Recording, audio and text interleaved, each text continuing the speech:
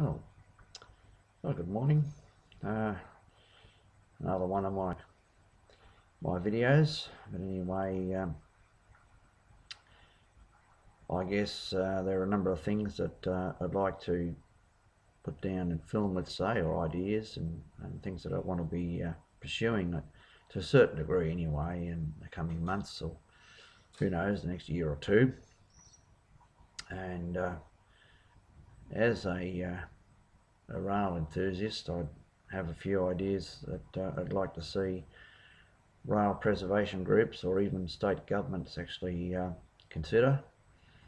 And I guess some people would say they might be fanciful or daydreaming, or call it what, pipe dreams, whatever you like to call it. But I do believe that some of my ideas are quite viable and worthy of introduction. And as I have said, over well over 30 years of I've been doing transport lobby work since the early 80s. None of the ideas that I put up are actually pie in the sky. They're actually well worthwhile considering. And with that lobbying work, I'll be hopefully submitting something towards the Queensland Rail, or more importantly, I suppose, the new Minister for Transport, Scott Emerson. I hope to be able to set up a meeting with him, or with his Director General, and put a submission in regarding Queensland Rail. But right now, I would be thinking of things like I got a message from a friend in England, and he will be travelling behind that locomotive, the Tornado, in the coming months. And that, as many enthusiasts are aware, that locomotive is actually an exact replica of the A1 class locomotives, and it obviously cost in the millions of dollars to build. Now, I wouldn't be suggesting anything like that for Australia, although it would be nice, but I think it'll never occur. What is far more viable in Australia are a couple of concepts.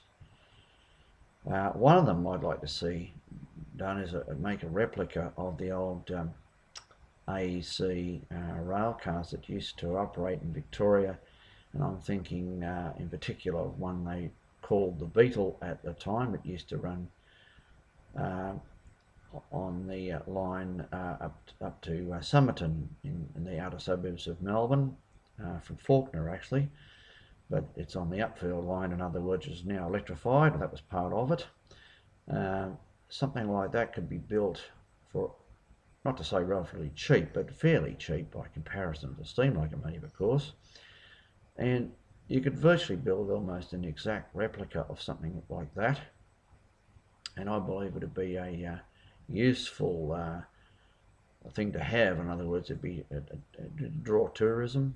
If an outer suburban line could get that service provided by replica AEC, you could perhaps use an AEC bus motor from roughly the period. I mean, there'd be still a few of that type of engine available. And if not an AEC engine, or something related as close as you can, or perhaps even a more modern version of an engine would be fitted, but the body and the general appearance of the vehicle will be almost identical to what was in existence.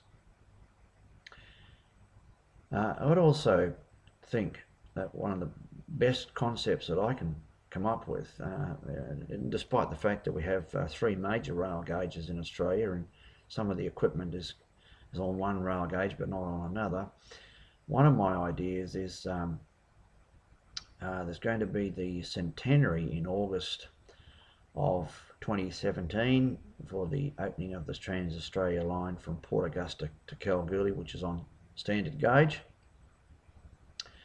And that's virtually, it was a nation building project at the time. And incidentally, for many people who have no idea about this, in those early days, I think as early as 1913, the Commonwealth Bank of Australia was formed, and at the time they just said, well, how much money do you need to get this bank underway?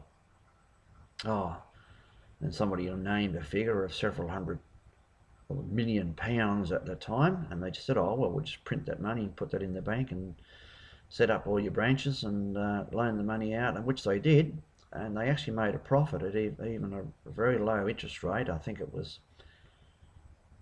less than 1%.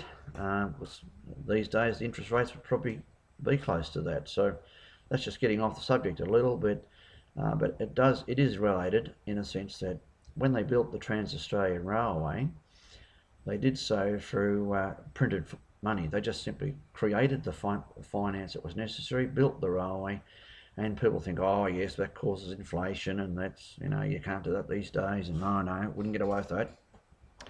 I beg to differ, and as late as the 1950s, the Snowy Mountains scheme in New South Wales, which is absolutely huge, even by world standards. It's a large irrigation dams scheme that fed irrigation in southwestern New South Wales, really, what they call the Riverina, and that was done entirely through printed money. But it is related, as I say, to what I'm talking about. So the Trans-Australian Railway was open, and now when the centenary comes in 2017, they'll have nothing suitable to recreate a Trans-Australian train of the period. However, as I've suggested in a letter to the Railway Digest magazine in Sydney, and I have had a similar comment published in the newspaper here in Queensland, the Queensland Times. What could be done is a set of cars that exist, which were joint stock, rolling stock of Victoria and South Australia, joint stock cars of the 1920s to 30s, a period. They still exist, and also the Yarrapala car, which was similar to vehicles that ran on the Trans-Australian, is still very much in working order and still used on regular tours. So it could be converted from broad gauge to standard gauge, as could those joint stock cars that I'm talking about. Now, they would go on to standard gauge, and there'd be a locomotive. It certainly wouldn't be of the vintage of the opening of the Trans-Australian, but as far as most people would be concerned, something like a Victorian Railways R-Class could be utilised. Indeed, the only one that would be suitable for such a project or a series of projects would be the R-Class that was used on the line from Melbourne to Warrnambool on the West Coast Railway, and is oil-fired. It was built in the early 1950s in Glasgow. The North British Locomotive Company built it, I think around 1951 or so.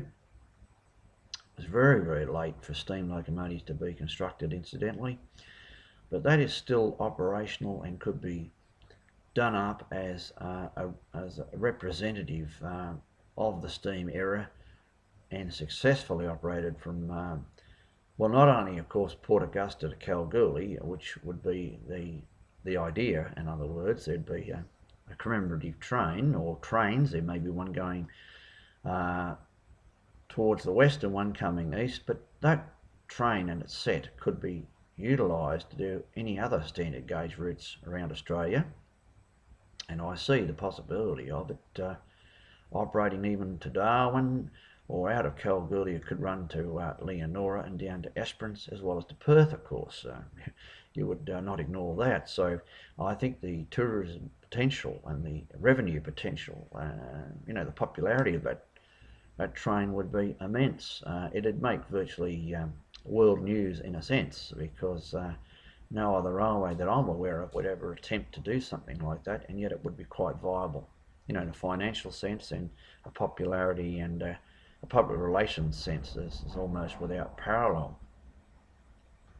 So people from the Great Southern Railway would have to get interested in this and involved in this before it's too late. we've only got a few years, and something ought to be done about it well in time for that. Also, I would consider, as I say, that train set, not only could it go to Darwin, but it could come to Sydney, go up to Brisbane, down to Melbourne, and across through to Adelaide again. It could be on standard gauge, in fact, for say a period of 3 years, and carrying out various rail tours over that time.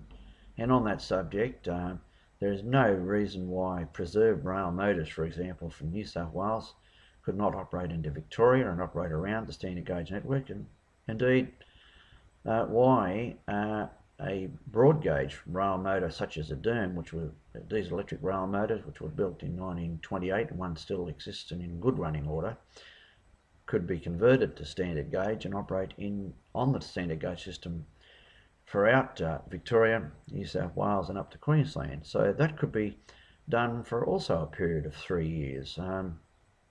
It would create a situation where railway enthusiasts and even the general public who have some interest in that type of thing, or travelling on something of vintage standard and style, and the quality service could be provided, there's no reason why many rail tours could not be operated. Indeed, those rail tours could be advertised in different rail journals such as Trains magazine in the United States, because that rail motor has that type of rail motor has a very direct connection with the United States, in that the first one, number 55, was built by the St. Louis Car Company in St. Louis, Missouri, and then the other 9 were constructed by the Victorian Railways to identical design, basically, which were actually 8 inches longer, but had different bogies, and the cars, which were Winton gas engines, or petrol engines as we call them in Australia,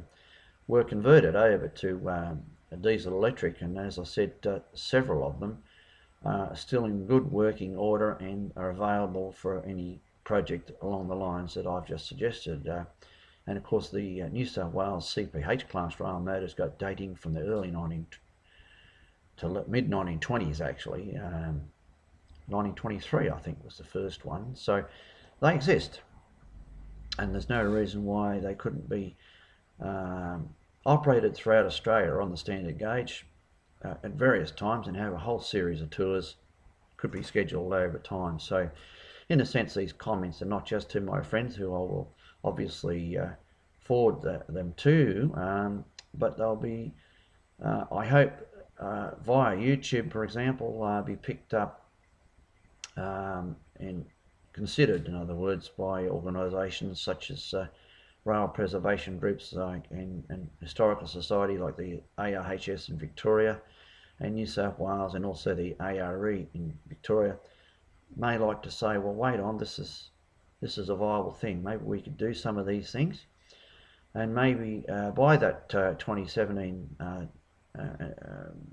centenary of the trans, we might see a train quite along the lines that I have suggested or I've envisaged. So if we do see something like that, you know that I've suggested it and I've discussed it some years in advance. So I'll just put those ideas up, and as I do with other concepts, such as running vintage electric train sets, which there's one of 4 cars in Melbourne, 2 what they call doggy box cars, like dog box electrics from the 1890s, through to the 2 Tate cars from that 1918 period, from the 1920s, in other words, and 30s when they were building them.